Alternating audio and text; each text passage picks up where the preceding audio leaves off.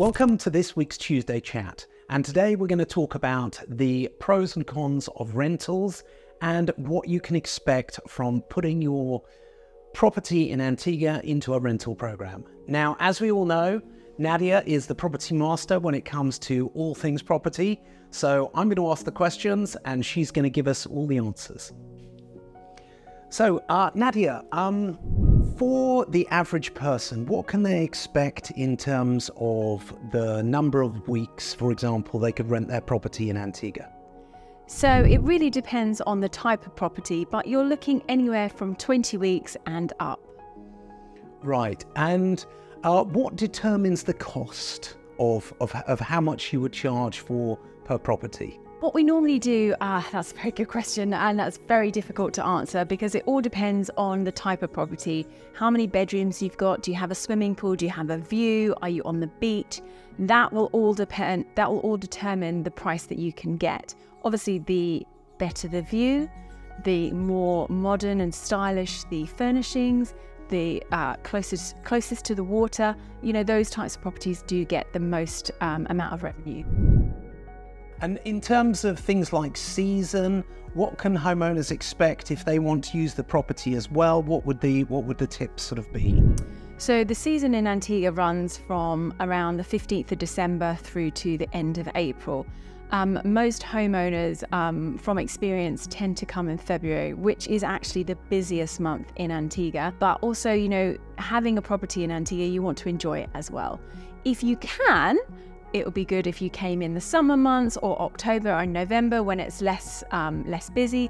Or another really good 2 weeks is the last 2 weeks of January, because rentals kind of dip just after Christmas, and then that's a good time to come as well. Right, so you still get winter sun in that scenario, but it's not the peak times, so you're less likely to be in the way of bookings. Absolutely. And what advice would you give to homeowners in terms of kind of preparing their houses ready if they wanted to put them in a rental pool? So I think about, you know, when you want to go on holiday, what do you expect from a property? So when I'm looking at properties, I'm always like, what's the bed like? You know, does it look like a hotel bed? You know, has it got a nice duvet? I know that we're in the sunshine. I get that, but people want to look at a really comfy bed, soft furnishings downstairs, a sofa that you want to sit on, kitchen appliances. You know, think about, you know, when you go on holiday, what would you like? Would you like a nice coffee machine? I certainly would. That would determine what property I booked. And definitely outside furniture. People want to spend as much time outside, so having nice lounges with cushions, you know, maybe a little sofa. The more outside furniture you have and the more comfortable it looks, the more bookings you'll get. Another thing to consider is to declutter and depersonalize. Put all those extra little things that make the home yours into, you know, a plastic box and pop it in the loft or, you know, in a storage room. And then when you come, you can bring those things out. But people don't want lots of clutter. They don't want to open drawers and have lots of stuff in there. They want it clean. They want to have the minimum that's needed to make their rental enjoyable. So it's more about utility and making it a little bit more like a expansive hotel type experience. That's exactly what it is. It's like the best hotel room that you can get. And it's got a lounge. It's like the presidential suite in a hotel. And in terms of how it works financially, what can homeowners expect? For example, that they would pay a commission fee or they would pay a management fee? How would that sort of thing work? So in Antigua, the laws changed just after COVID. So if you want to rent out your property, you have to have a property management company, a professional company look after your property. And the reason is because you have to do certain things to register your property. The first thing is your tourism certificate. Then you register for tax, Antiguan tax, which is ABST, which is 14%. And then if you're a non-national, there's a further tax, which is 12.5%. Now this may sound like, oh, there's lots of taxes, but actually the guests pay most of the taxes. So the 14% tax and the $5 US occupancy fee per person per night, that is paid by the guest. And it just comes to you and then it goes straight out to inland revenue. The 12.5%, if you are non-resident, non-national, then that is the tax that you pay on the booking to the government each month. Now, most management companies do all this filing for you and register you for your tourism certificate. So it's an easy process, which is done for you. So, although it sounds quite complex, what you're really saying is actually because you have to have a management company, effectively the management company deals with all of the taxes, the fees, the tourism registration for you. Yeah. And it's really a case of, presumably you pay a percentage of the booking fees to the management company, is that correct? Yes. So most management companies in Antigua charge 20% plus tax. So if your rent is $1,000, then you're giving $200 plus the tax to the management company. But for that, they organise everything. So they meet and greet the guests, they look after any cleaning. Obviously, that will be an additional cost, welcome pack, and then they're looking after your guests throughout their stay.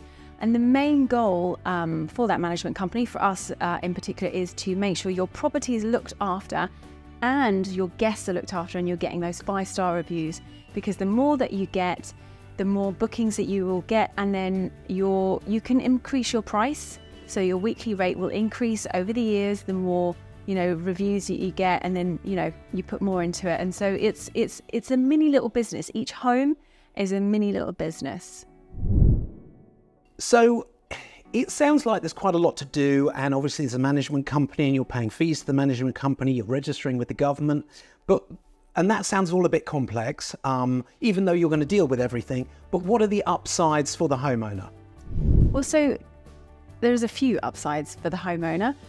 Firstly, having a property that's not lived in is never a good idea. So having the rentals, having people coming in and out of the property keeps the property well maintained, and also it gives you the cash to maintain the property.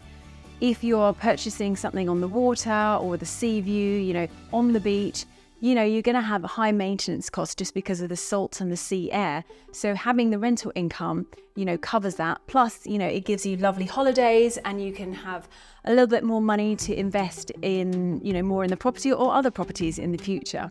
So yes, there is a lot to do, but it's definitely something you should consider if you're wanting to invest in Antigua, because it does cover all your maintenance fees and gives you extra money and keeps the house nice and fresh.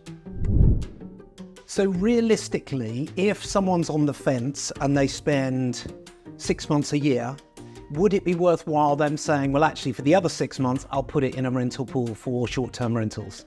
Absolutely, but we tend not to do rental pools. So each individual home is advertised as that home. It's not a pooled system. So your guests are paying for your house and you get the money for that house. But definitely, even if you're going to spend 6 months here, definitely rent the other 6 months, because in most places you have a full season in Antigua. Although the busy season obviously is the winter sun for the Caribbean.